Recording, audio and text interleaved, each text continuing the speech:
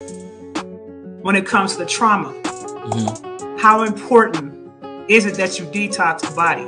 So you can't detox the body spiritually without doing it physically. We have to realize that mind, body, and spirit is interwoven. That's the reason why you literally can't access the third dimensional realm of density without the vehicle. That's the first thing we have to understand, that all of these things, I'm not saying they're equal, they all play their role that's necessary in life for us to be able to experience this life in the third dimension. So you have to cleanse all of them to have true healing. That goes back to that biomarker or that signature I said that heals last, and that is literally that soul signature. It seems like what I've been seeing through healing, the spirit heals quick, the body heals quick, but that soul, that impression on that personality, it's a signature there that takes generations to really weed out. Trauma is everything. Like, you have something called cyto-immunological systems, where you can Google this word, it will pop up, where certain thoughts or certain memories will actually trigger certain types of antigens and allergic reactions through the body.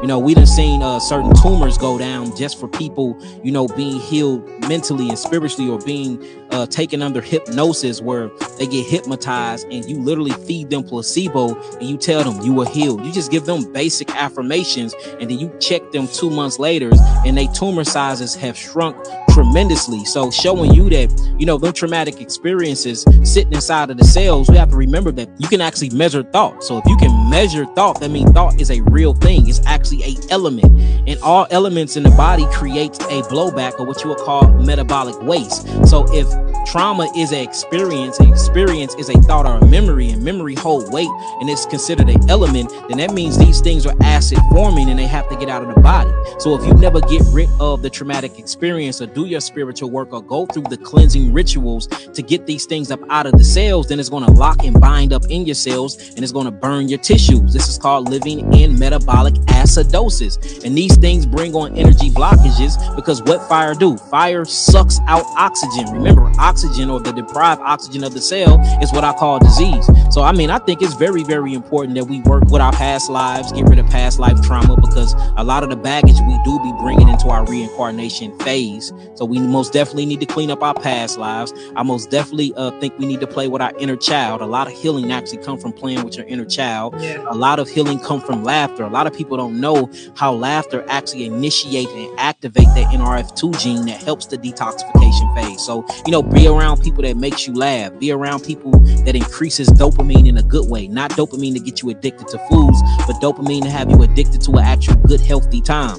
All these things help you get rid of that traumatic experience. So, I mean, trauma is crazy, because trauma will harm the body. And then, you know, trauma in a physical sense, or people that get into, you know, car accidents and they still dealing with certain scar tissues. We notice that a lot of memories get locked in the scar tissue. So, you know, we created all types of salves and butters to help you, you know, get rid of that scar tissue. And we notice when you start seeing that scar tissue go away, and working with the thyroid, or what you call the parathyroid, because the parathyroid is in control of the connective tissue of the body. And when you heal the thyroid up and you heal the scar tissue up, we notice that people get rid of that stuff, and they're able to forgive people that touched on them. That was showing you that grudge was locked up within the scar tissue. So we have to quit looking at our bodies like it's just a body. No, your body is spiritual. Your body is the most important thing. Look, you living in it. You live in your body the whole life. Your whole life you're in this vehicle. That's how important it is. And I just think for us to truly know that means we got to understand it. We got to start studying our bodies more. Not only the outside of our bodies, but most definitely our inward parts, because this is a toolbox and a utensil for us to experience reality from. You know, I did a lecture not too long ago, and it was called The Purpose of Man. And what I did was I went into nature and I meditated for 3 days. And what I came up with was the purpose of man is to experience. And that's the reason why we have hands, to hold things, to play with things. It's what childs do when a child is growing. The moment they get into the crawling stage, they get into everything. And what they do, they take something and they taste it, showing that your tongue is to taste things for you can download memories. The eyes is to pull things through images for you can lock in memory. Everything is for you to rememberize. That way when you transition, you take these memories to your creator, and then the creator can learn from its own creation. Yes. And the only way you can do that is by getting rid of the traumatic experience that's blocking you from experiencing.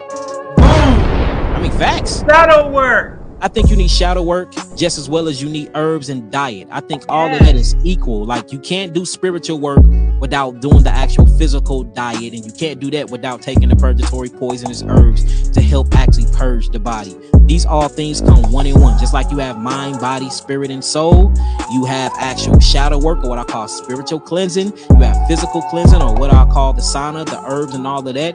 And then you actually have your mental cleansing, or what I would call self-hypnosing, and turning your brain back into that theta state where you can get back into your imagination and start doing your own affirmations and seeing yourself healed. There was another scientific study done, ISIS, where monks, they did monks and they did regular humans. It was in New York. Y'all look this up. The first one they did was working out, where people actually went to the gym and worked out, and then monks actually sat down into a meditation state. They did diaphragmatic deep breaths and they imagined themselves working out. Do you know that the monks had better bodies after 6 months than the people that was going to the gym every day, based off of their mind? I've heard that. That's the third time I've heard that. That's crazy. Based off their mind, though. So showing you that the mind is what governs and rule the body, and what governs and rule the body is the spirit.